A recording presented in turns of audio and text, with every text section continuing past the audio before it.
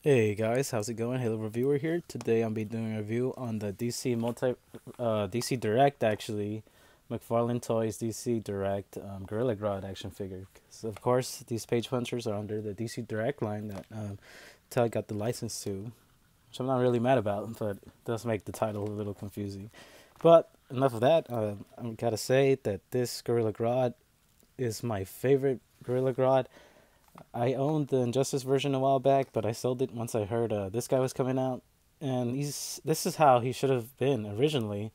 If you guys owned the Injustice version, I felt like his legs were a little too skinny. Like he was all 90% top body and 10% legs. This one's a little more well rounded out. Like he just looks like a straight up gorilla, and I like the blue shading that he added around in some parts, like in his hand right here. The sculpting and painting on this guy is just superb. All of the mega figs are very nice with the sculpting and the painting. You'll never be disappointed in that, like I said, as well with the platinum figures.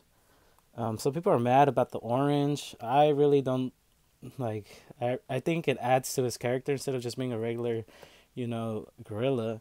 He has all this armor on him and a little cape in the back. Let me see if I can show that off. And he stands very well, as you can see. Even though he's a very heavy figure. Here's the back. He has like a little torn cape, which I like a lot, and then straight to the side. Almost an action pose. I really like it a lot. I really like this figure a lot, guys. Such a huge improvement, like 100 times better than the Injustice version. So next time we get a Gorilla Grodd, he better be something like this. And who knows, maybe he'll release a basic figure without the armor, because it's already there to have that Gorilla Grodd, essentially. Or you can do it yourself if you're a good customizer. You can take all this stuff off.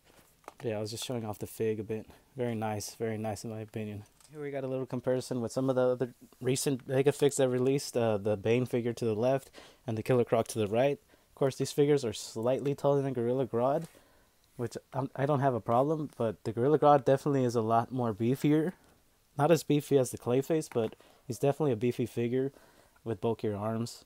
So that really makes up for it in my opinion. But he's almost at their height. Like I said, this is worth it. This is like the Gorilla Grodd, and for 40 bucks, I don't mind. And the painting is so nice. I'm gonna do a little more comparisons real quick. A little more size comparisons with some of the other Mega Figs.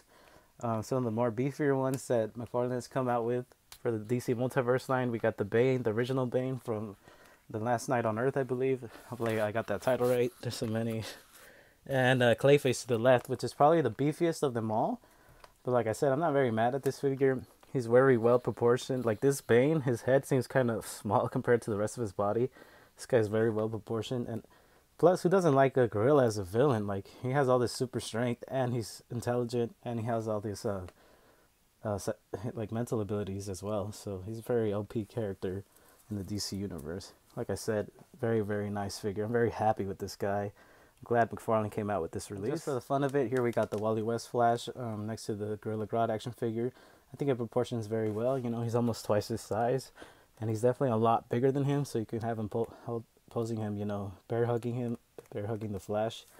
It's a very nice figure, like I said. Very much better over the Injustice one. Maybe if that Injustice one was this size, and you know, his legs were probably well proportioned to his body as well, and maybe I'd say the same thing about that figure, but this one is better. And the articulation is much better. Can you believe a Mega Fig having a better articulation than, you know, the original release? Sometimes these Mega Figs have a lot of sculpting on them, so it kind of hinders their articulation, but this Gorilla Grodd is very well. I'm going to show it off.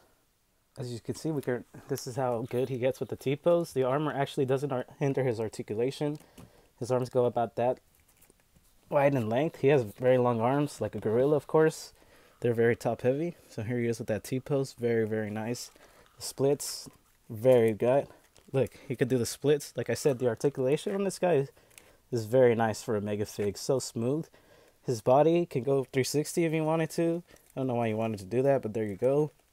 It's broken from his lower half to top half body waist. Let's see, double hinged elbows, but they work very well on this figure. Better than some of the other ones, at least. You could almost get that 90. Very nice. The head, you can move around. You can go up 360. I'm not going to do that here.